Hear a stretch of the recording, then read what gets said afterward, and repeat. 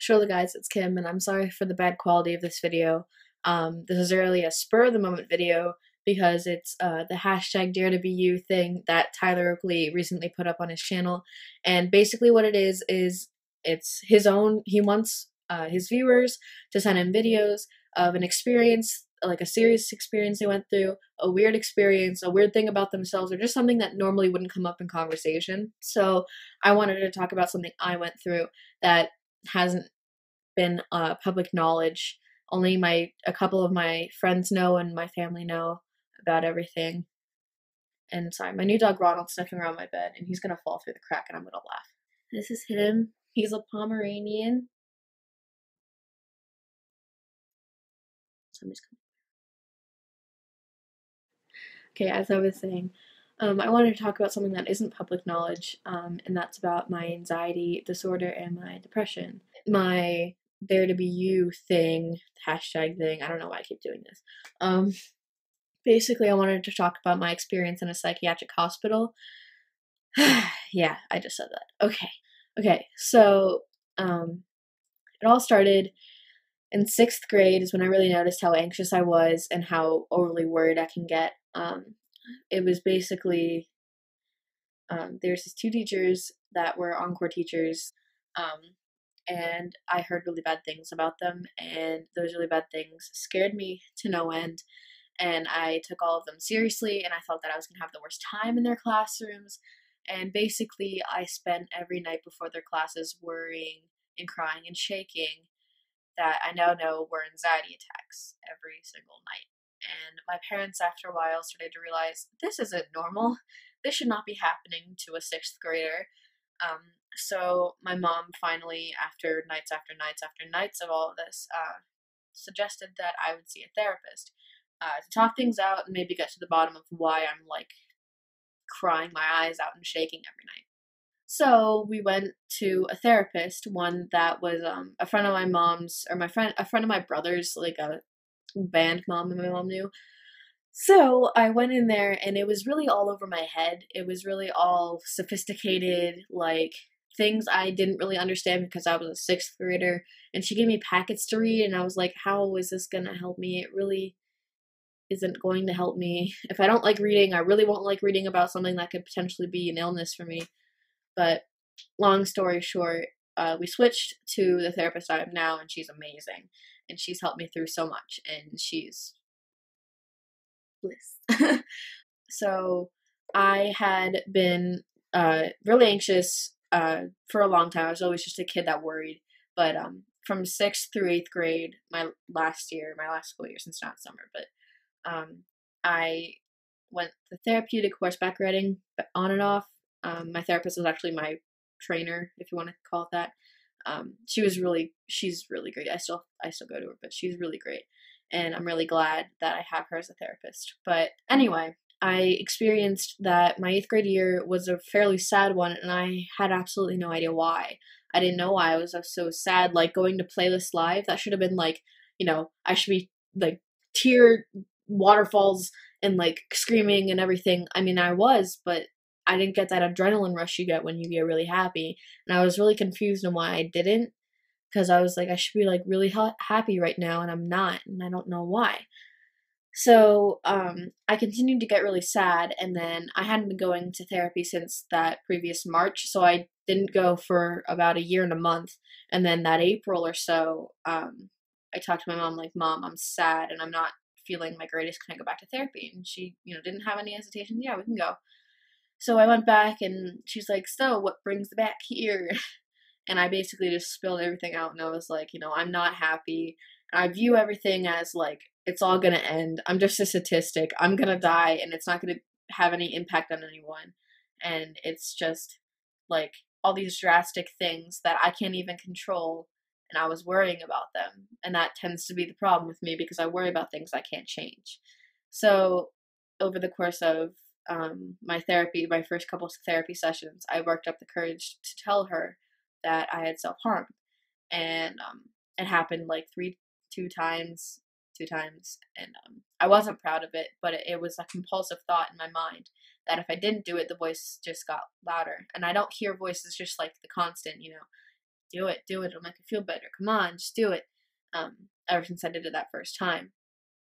And that's some of my OCD symptoms. I don't have full blown OCD, but I do have some symptoms when it comes to things being in a particular order. So I told her that, and the amount of courage it took to ask that, not only that, but to go back to therapy in the first place, it took so much courage to ask my mom, can I go back to therapy? And it took so much courage to tell my therapist, hey, I, cut myself.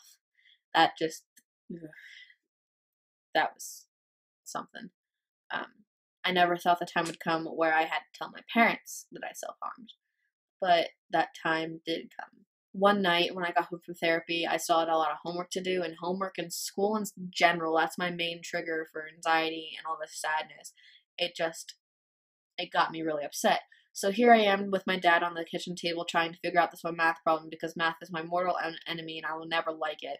And so I was trying to figure it out, and then I just like burst into tears, and he's like, why are you crying? It's just a math problem. And I just kind of exploded, and I ran upstairs, slammed my door, and hysterically cried for like a good half hour before my mom came up. But when I say hysterically, I don't mean like, ha, so funny, I'm laughing and crying at the same time. No, I meant like I was constantly crying. Like I couldn't breathe. It was terrible. It was terrible. My mom came up and she was like, it's just a math problem. Don't get so upset. But she was like, it's just a math problem. Don't get so worked up. But I just kept crying. She goes, what's the matter? And I said, everything.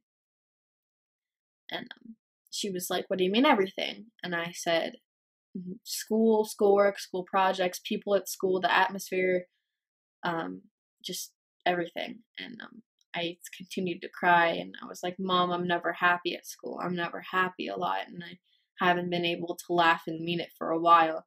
And she was like, I guess I really don't know her feelings in that moment, but if I were a mom and heard that from my child, I'd probably be like ready to cry myself. But she eventually pulled it out of me, and I told her that I had self harmed, and that at that very moment I felt like I was going to do it again really, really soon, like that night.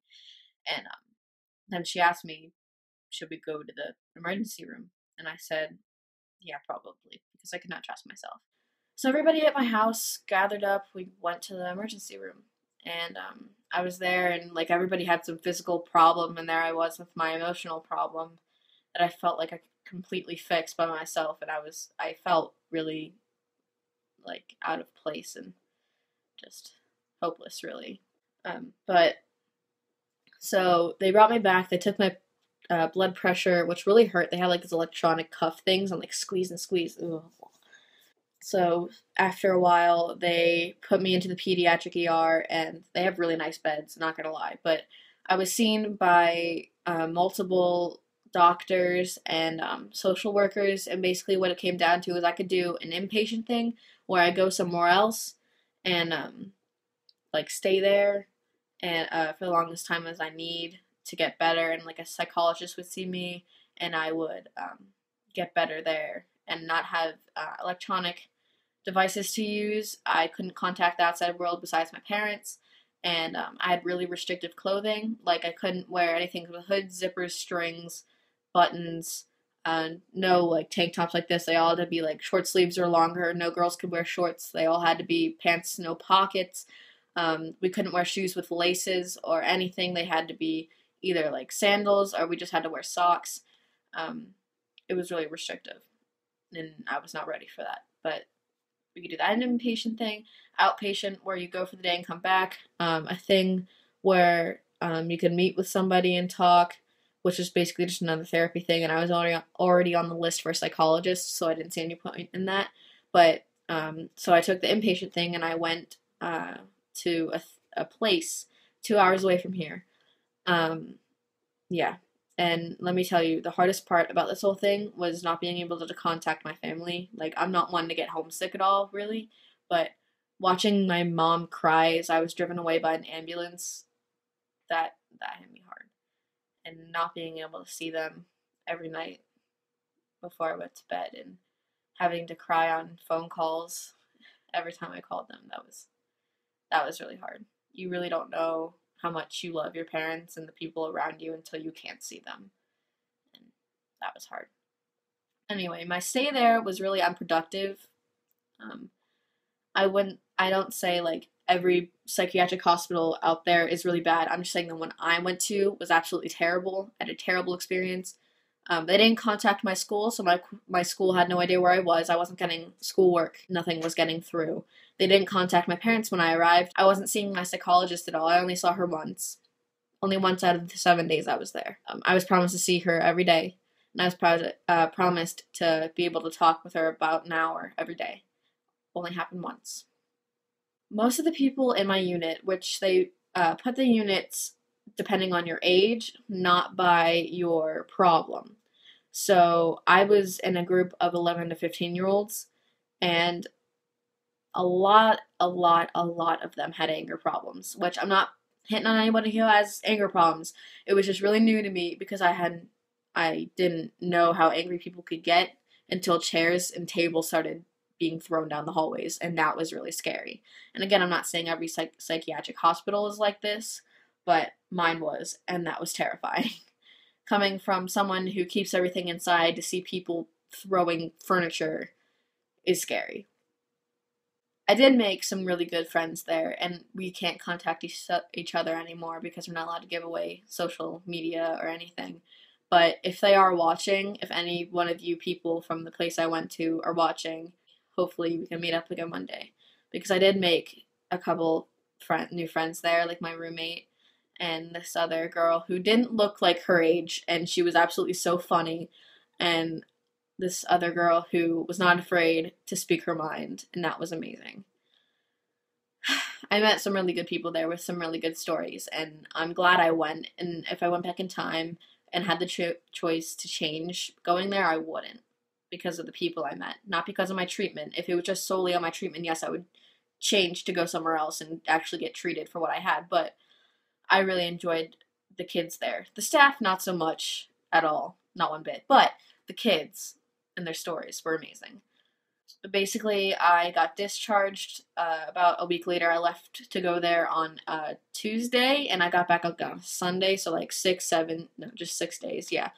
Um, and they said it was the shortest time in there that they had seen ever from a kid. And I was really scared because I heard one guy was there for 3 months, and I would have gone crazy if I was in there for 3 months. Um, I don't know how I did it, but so I got out and I realized that I needed to get my act together and I couldn't be sad for the rest of my life. So they put me on a new medication there. The week prior to going to this psychiatric hospital, I tried a new antidepressant. I had never swallowed pills before, and it was really scary. And it made me really dizzy. I think it was just a lot of a new substance that really made my brain go.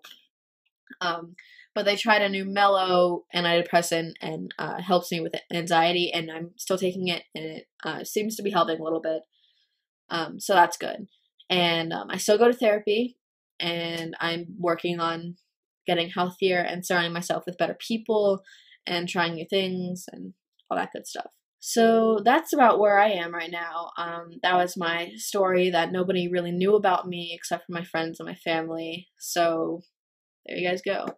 I did not do this for attention. I did this solely because talking about problems of mine helped me relax about them and cope with them. And also for Tyler and for all of you guys, if you're watching this, if he actually puts this in his video, I just want to say, if you have gone through something similar, or if you're going through something similar and you're refusing to talk about it with anybody, talk to your parents. And if they don't listen, talk to somebody at school. If they don't listen, talk to a friend. And hopefully those friends can get you some help, because you can't do this by yourself. As much as you'd like to think you can cope with this on yourself, you can't. And I've tried for the past 3 years, and you can't do it by yourself. As much as you think to say that you do and you can do it by yourself, you can't.